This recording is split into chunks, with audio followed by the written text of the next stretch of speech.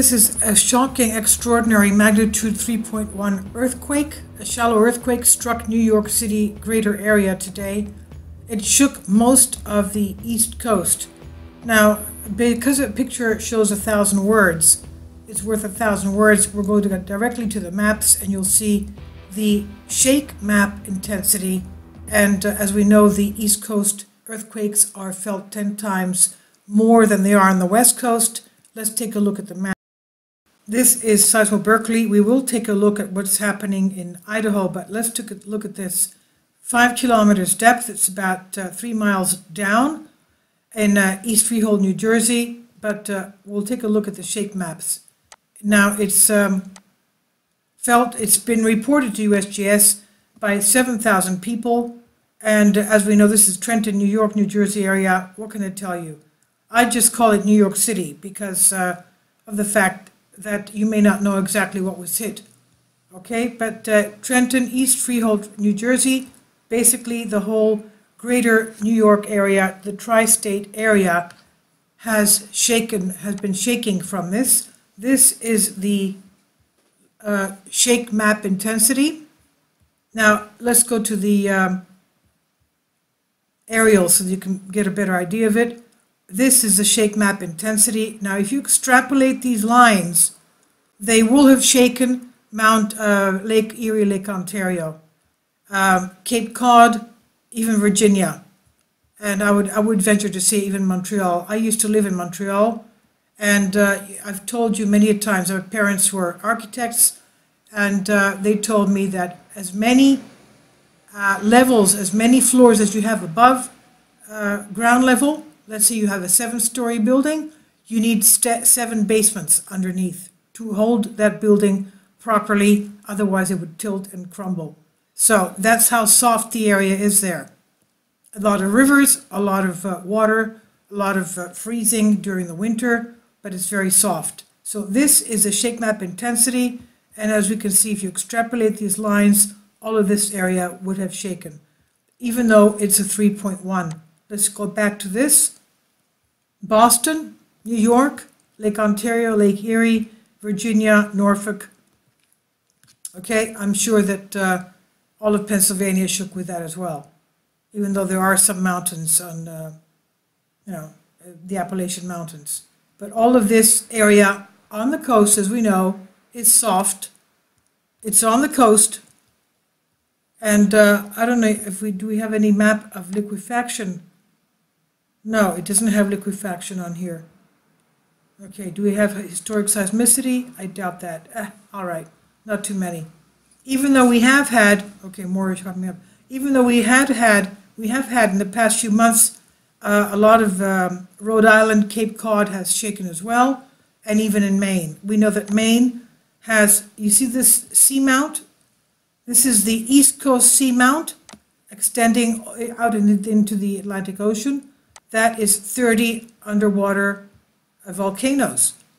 Okay, that's the Mid-Atlantic Ridge, and this is the area of Montreal, St. Lawrence River, and this is our today's earthquake. This is it. And if we go to the tectonic summary, since colonial times, people in New York, Philadelphia, Wilmington area, urban corridor, have felt small earthquakes and suffered damage from infrequent larger ones. New York City was damaged in 1737 and 1884. Moderately damaging earthquakes strike somewhere in the urban corridor roughly twice a century, and smaller earthquakes are felt roughly every 2 to 3 years. Earthquakes in the central and eastern U.S., although less frequent than in the west U.S., are typically felt over a much broader region. East of the Rockies, an earthquake can be felt over an area as much as 10 times larger than a similar magnitude earthquake on the west coast. A magnitude 4 eastern earthquake typically can be felt as many places as far as 60 miles from where it occurred, and it frequently causes damage near its source. A magnitude 5.5 East U.S. earthquake can be felt as far as 300 miles from where it occurred, and sometimes causes damage as far away as 25 miles. The faults, earthquakes everywhere occur on faults within bedrock, usually miles deep. Most bedrock beneath the urban corridor was assembled as continents collided to form a supercontinent about 500 to 300 million years ago, raising the Appalachian Mountains. Most of the rest of the bedrock formed when the supercontinent rifted apart about 200 million years ago from where we are now at the northeastern U.S., the Atlantic Ocean, and Europe. At well-studied plate boundaries like the San Andreas Fault in California, often scientists can determine the name of the specific fault that's responsible for an earthquake. In contrast, east of the Rocky Mountains, this is rarely the case. New York City, Philadelphia, and Wilmington are far from the nearest plate boundaries, which are in the center of the Atlantic Ocean and in the Caribbean. The urban corridor is laced with known faults, but numerous smaller or deeper buried faults remain undetected. Even the known faults are poorly located at earthquake depths, and accordingly few, if any, earthquakes in the urban corridor can be linked to named faults, and it's difficult to determine if a known fault is still active and could slip and cause an earthquake. As in most other areas east of the Rockies, the best guide to earthquake hazards in New York, Philadelphia, Wilmington urban corridor is the earthquakes themselves. So here you have it. This is it. It shook this whole area, if not even more. I'm sure all of these areas, even upstate New York, Albany, Wilmington, Washington, D.C., Virginia, have felt it. If you were there, please be very careful. We don't know if they're going to have, if this is a foreshock or an aftershock. Remember that we had this one here just yesterday. Okay? This one, this 3.9 in the area between London and Reading. And now let's go look at the shaking intensity. What was the intensity of this?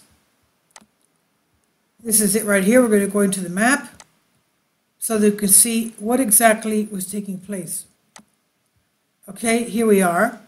And you'll see some blue here, the blue dots and the green dots. The green is more moderate, very light. Strong to light. Do we have any yellow there? Do we have any orange there? Very strong. Let's see. Okay, we're going to go into it. As you'll see, we even had under south of Washington, Richmond, Virginia, Norfolk, Virginia. Look at that. Okay, we did have Washington shaking. Let's go into Atlantic City, Toms River. This is New Jersey. Of course, Manhattan also shook. New Jersey shook. And look at this. We have a yellow there. Do we have more greens? Yes, we have more greens there. Look at this. Okay, because all this is very low-lying and very, very soft. And the other thing is that you have the naval weapons station right here. Okay, you have a naval weapons station right there. This is the epicenter, and that's our yellow. We have a lot of green there, moderate shaking, and we have stronger shaking as well, as you can see. Morganville, Old Bridge, and all of this has shaken. Green there as well. All of this is very soft. This is estuary area. Very soft, very low-lying. Okay, this is what worries me here. Okay, Thompson Park, Perth Amboy, Staten Island shook.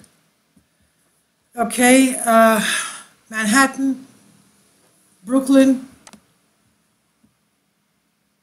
and where's the yellow? Yeah, the green one here. Okay, this here, or the north of Morristown, Pennsylvania. Okay, let's go pull out a little bit more, and we have more up here. This one here. There we go. Okay, Poughkeepsie, New York, that as well. Okay, so you did have stronger shaking here. And to collapse the map so we could see the yellow, what that means. The yellow was strong to light shaking. Okay, so all you there, please be very careful.